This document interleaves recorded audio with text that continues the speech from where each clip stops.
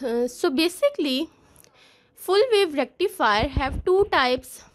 Number one was the full wave bridge rectifier and number two is the center tapped transformer. About full wave bridge rectifier we have discussed, and now we are discussed about center tapped transformer. For center tapped transformer, we use the transformer. This is the primary portion of the transformer and this is the secondary portion. This is the primary portion and this is the secondary portion of the transformer, and you can see here that number of turns in the secondary portion are double than the primary portion. So number of turns in secondary portion are double than the primary portion. Here two diodes are connected, D1 and D2, and in between it is called center tapped because it is tapped with resistance R at the center. This transformer is tapped with the resistance R at the center, so that's why it is called the center tapped transformer. This is our input voltage and we will get the output voltage like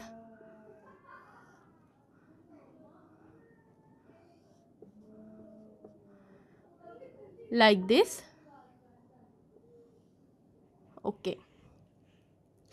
Now for positive half cycle, when this positive half cycle came, then we will have positive here and negative here.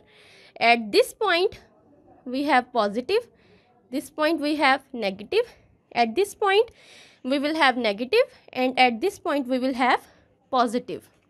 So our voltage, our positive half Vm will appear as, now this is the diode and it's P type. This is the P type and this is the N type. P type is connected to the positive half cycle, is connected to the positive.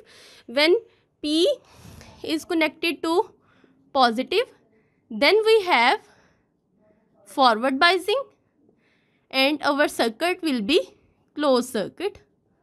Okay, so in this case P is connected to the positive terminal of the transformer, so in this case we will have the closed circuit here and current will flow here, current will move from here, move will there, there and there. So current have, at this point current have the two ways to flow. Current can move there, but at here the circuit is open, so current will not move there. Current will move from the resistance and reaches at this point. Now this is for the positive half, and at this point we will have positive and at this point we have negative. Our P is connected to the negative terminal. This is our P and our P side is connected to the negative terminal of transformer. When P is connected to the negative terminal of transformer, we will have reverse biasing and our circuit will be open. So in this case our circuit will be open and in this area current will not flow.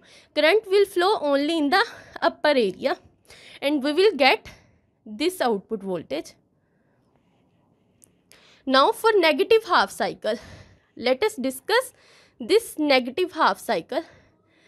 What kind of rectification will take place for this negative half cycle? And for this negative half cycle, this is the negative half cycle, and in this case we will have negative here and positive here.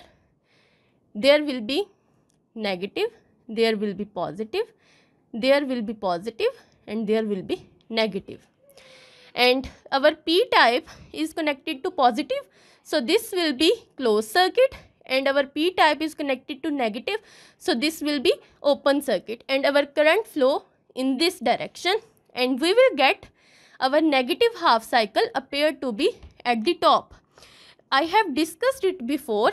When our P side is connected to the transformer, when our P side is connected to the battery, then we will have only positive half cycles.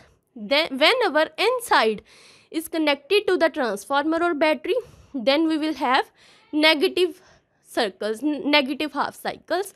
So as our P is connected to the battery, to the transformer, not to the battery, to the transformer in this case, so we will get the positive half cycle. In this case, PIV, peak inverse voltage, which will appear here, will be equal to V secondary plus VR. Here is V secondary and here is VR.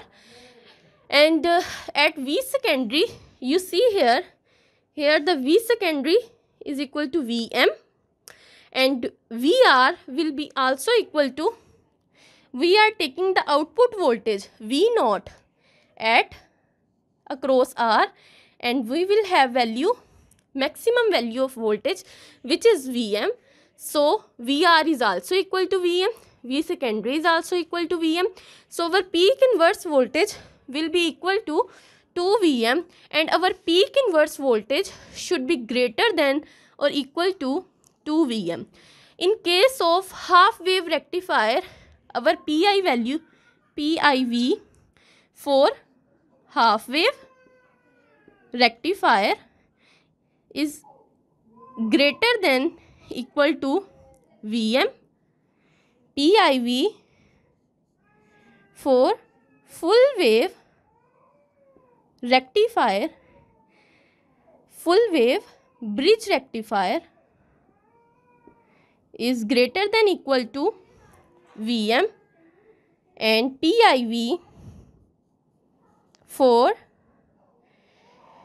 center tapped transformer is greater than equal to 2 Vm.